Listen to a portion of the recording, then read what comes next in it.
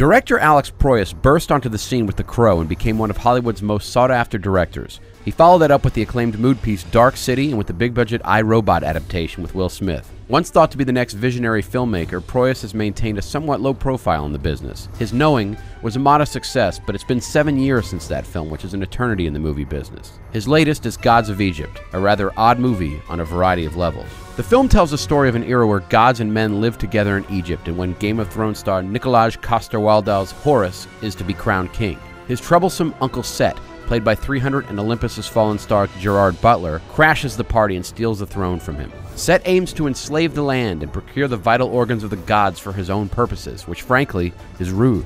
The task falls upon a mere mortal to take the fight to the gods and reinvigorate the shunned Horus in order to restore peace. What follows is a non-stop assault of special effects and traps and monsters of all shapes and sizes. If the trailers weren't proof enough, Gods of Egypt seems like a movie out of time. The style, quality of special effects, and overall tone of the movie seems geared towards an audience having just come off Stephen Sommers' The Mummy, hungry for more.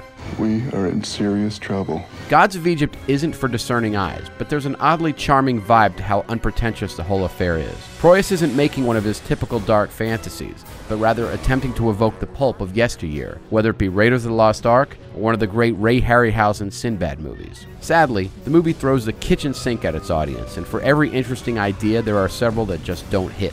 It's a hard movie to process. It's a head-scratcher, in fact.